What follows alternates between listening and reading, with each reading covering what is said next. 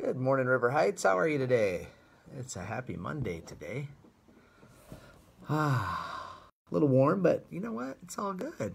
It's not 40 below zero, that's for sure. Happy day on that.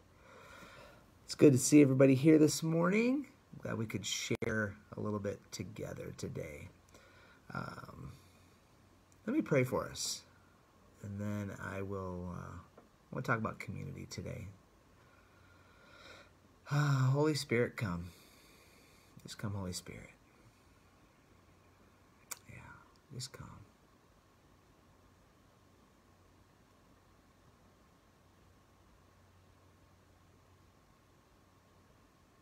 Just show us what you have. Show us what you want us to see, Lord. Just thank you for who you are. And just bless our time here together today, and Lord, just reveal yourself to us today in a new way.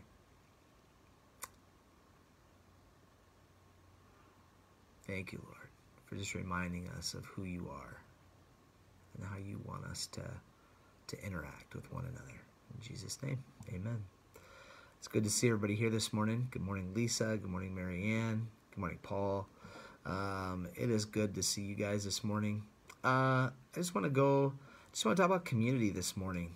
It's just, obviously we've been talking about community a lot here on Sundays, but it just resonates with me as I go home, live on a cul-de-sac, and good morning, Melissa. I'm just reminded just how people kind of go into their driveways, open the garage door, and as they pull in the garage, they shut it. And I just saw that happen a couple times this weekend. It was just kind of, oh, that stinks. I want to be the person. Good morning, Lynn. I want to be the person that talks to people, that sees people, that kind of almost invites people without inviting, if you know what I mean. Hi, Therese. Good to see you this morning. Good morning, Sue. And so it's just great to be, just wanted to talk about community this morning. And you can think about your community, like where you're at, or our church community, however you want to view this. But I know that what Acts 2 is talking about is a community of believers, a community, so like a church. But the church isn't a building either, so the church is the people. So I just want to talk about community today for just a little bit, and just what that looks like and how maybe we can do things a little differently. Good morning, Cindy. Yeah, whoop.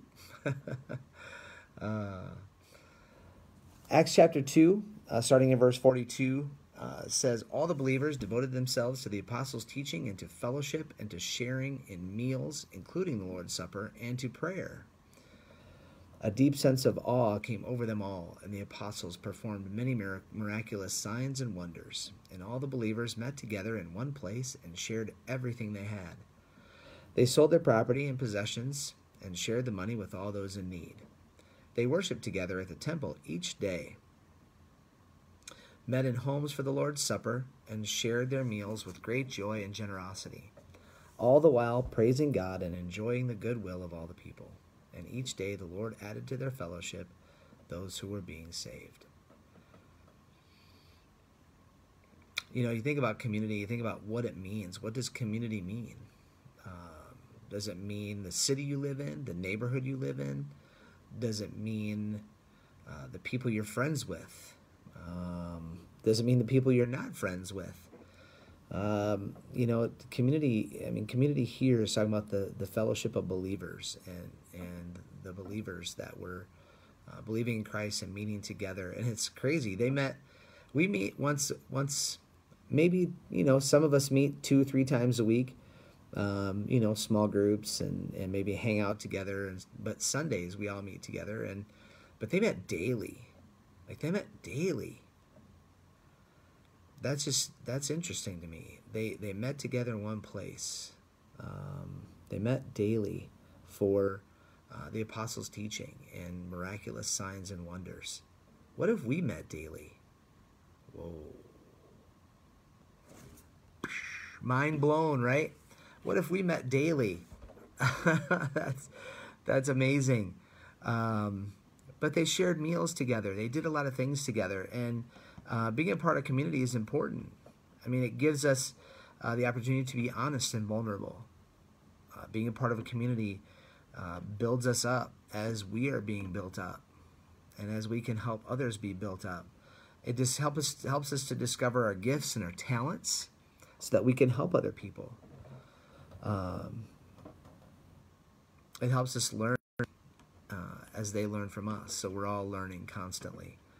And it helps to see a bigger picture of who God is in the world around us and in ourselves, and who He is around us, who He is in us. Community is important. Being a part of community is important. It's sharing life together. I love that phrase, sharing life together. And that's what it is. We cry together. We laugh together. We help each other out. We don't judge each other. There's no judgment. We hold each other accountable, but there is no judgment. Sacrifice. We sacrifice for one another. And we have a meal together. We cook for each other. Community is very important. And it's something that I don't know if we take for granted, but I think community is something that is super deep and not a superficial thing. Not that I need to know the intricacies of Lynn Stafford's life, but to know about who she is and what she's doing and what is happening, and what's going on. That's community. So we can help each other, so we can love on each other and care for each other, and ask each other questions about, oh, that procedure happened the other day, how did it go? Or, oh, your son is doing this, how is that affecting you? Just different things. Community is so, so important. Oh, man, it is so important. And I have to say, Zoom and online stuff, as long as, Lynn, I'd be bored. You're funny. But the thing about it is, with COVID and everything and us being Zoom has actually helped bring community together somewhat, not face-to-face, which now we can do. But we were talking to people and doing things with people and for people that we weren't able to do before. Because we didn't know who they were or anything. And so Zoom kind of helped us do that. It kind of brought us together a little bit more. I can say that we have an Alpha community that is bringing people from Blooming Prairie to Robbinsdale to Lakeville to, it's bringing us all together. I wish it was in person, share a meal together and things like that. So it's been amazing, though, to be able to connect with people, and to share life together. In person is phenomenal.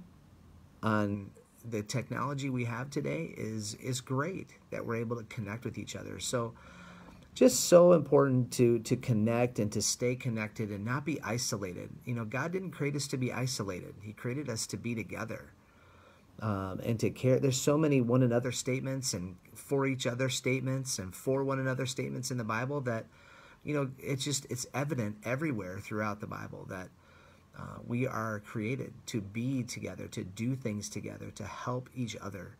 And you can't do that in isolation. So I would encourage you, maybe someone, maybe it's you. Sometimes you find yourself in isolation. You know what? I'm not talking about being alone. I got to be alone away from people for like a day. I'm talking about isolation where you just don't be with people for maybe a week at a time. I want to encourage us to really devote ourselves to one another and to help each other, and to love each other that way. Because, man, God created us to care for one another. Because He cares for us, and that's what He wants us to do, is to care for one another. And that's why community is so important. Yeah, just a couple questions to think about that I was thinking about. And I thought about this for myself. Like, what have I done to enhance my community? Like, what have we done to enhance our community? Whether it's, and I'm going to go outside the believer realm, but what have you done to enhance your community? Like your neighborhood, maybe your apartment building, maybe the people on your floor, or your next door neighbors.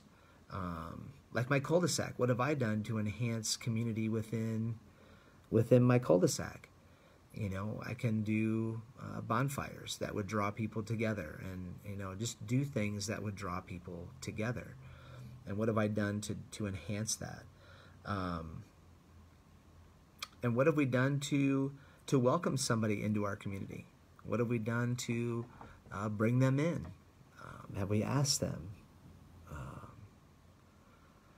Yeah, just a lot to think about. But community, it was just, you know, like I said, we've been talking about community for so long that it's just so important. And I just keep reading it. I love Acts. Acts is a great book of the Bible to read. I would encourage you to read Acts. It talks about community in there, the community of believers, what happened and what's going on and what's taking place with the community of believers as they come together and worship daily. You know, we used to do these devotion times. We did them because of COVID, because of isolation. We did them every day, right? And when we did those, people felt somewhat connected. And now that we're meeting together in person, now we're doing devotions Monday, Wednesday, and Friday. But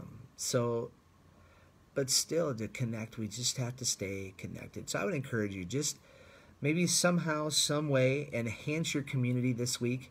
Not sure what that means, not sure what that looks like for you, but everybody's different. Everything is different. So I would encourage you, think about what you can do to enhance your community around you. And then enhancing our believing community, our church community. What can we do to enhance that as well? Enhance, what does that mean? I don't know. What does that mean for you? Does that mean making the outside look good? Does that mean enhancing our community? What can we do for outreach and evangelism? What can we do? I don't know. So just different things to think about, pray about. So I just want to encourage us to keep on doing what God's called us to do, and that's be together. So let me pray for us, and yeah, you can go about your Monday. So Holy Spirit, we just thank you for our time here together this morning. And Lord, just thank you for community, and Lord, keeping that out in front of us, because that is important. So Lord, just keep that in the forefront of our minds, just community, whether it's even in our own families, Lord, just community. How do we enhance our communities around us? How do we enhance our believing community? So Lord, help us, give us ideas, give us thoughts, give us some great insight into what you would like to see happen here at River Heights, in our neighborhoods, in our communities right next to us, Lord. So God, just be with my friends today. Give them power, give them encouragement, give them confidence and strength to do what you've called them to do.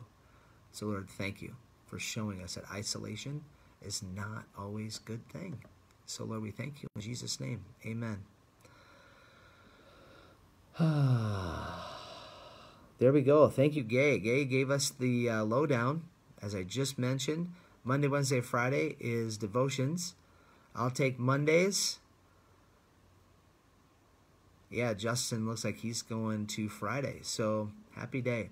God bless you guys. Have a great Monday. It's going to be warm, but you know what? It's better than 40 below zero. All right, guys, have a great day. We will see you on the flip side. Bye-bye.